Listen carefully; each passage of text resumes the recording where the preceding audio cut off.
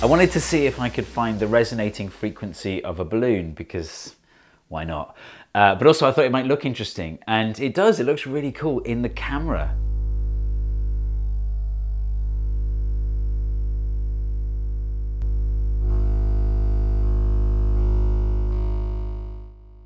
What you're seeing here is sort of slow motion footage. I don't have a slow-mo camera, but I can use the stroboscopic effect to achieve slow motion footage. I'm not going to explain how that's done in this video because I explain it at the end of a previous video. I've got a demonstration of gravitational waves that uses the stroboscopic effect.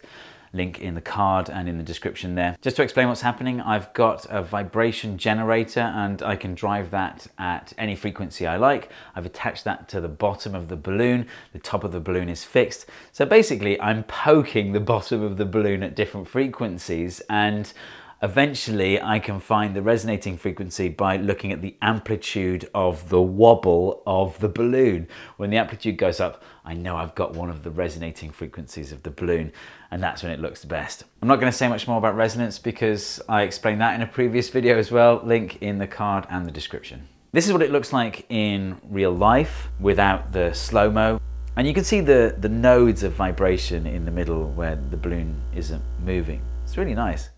The camera's on a tripod in this shot, so it's not moving, and the movement of the balloon almost looks fake, like I've done it in After Effects or something like that. So I'm going to do some freehand shooting as well, just to give you some parallax and some sense that honestly, this is actually what it looks like in the camera.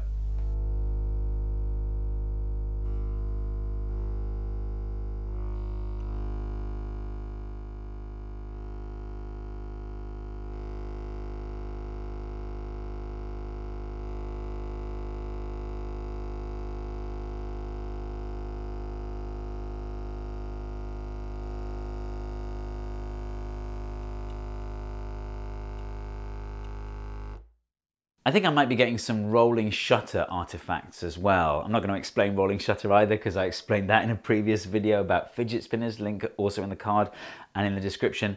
This video is just basically me linking to previous videos. But if you think you might be having rolling shutter artifacts, one thing you can do is just pull the camera back so that your subject is smaller on the screen, and that minimizes rolling shutter effect. So looking at this shot here, yeah, the movement is a bit different, so we're maybe getting some rolling shutter artifacts in the close-up shot. I also tried it with a water-filled balloon, and you get these brilliant wobbly surface waves.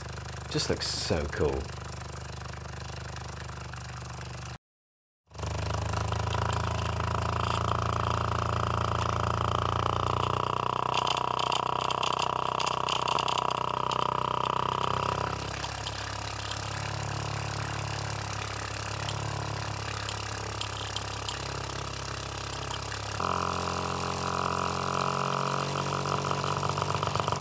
Over the years, I've collected all these devices and bits of equipment like the vibration generator, and it's great because it means that I can just have a play and combine things in different ways, see what happens.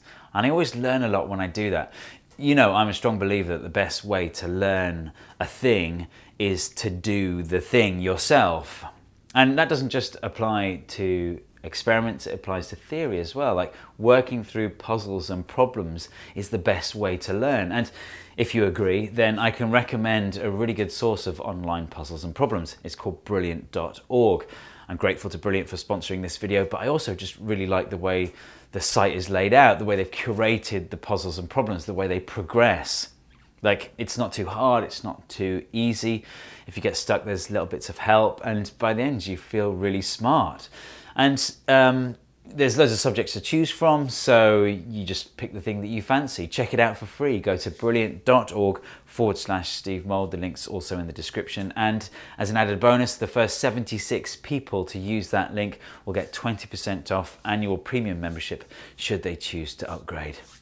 It's a very specific number, that, isn't it? 76. I wonder if there's a pattern there. Maybe you could try and find the pattern. Anyway, there you go. Balloon resonance. And there was a little bit of rolling shutter in there as well, and a little bit of stroboscopic effect. Hope you enjoyed the video. If you did, don't forget to hit subscribe, and I'll see you next time.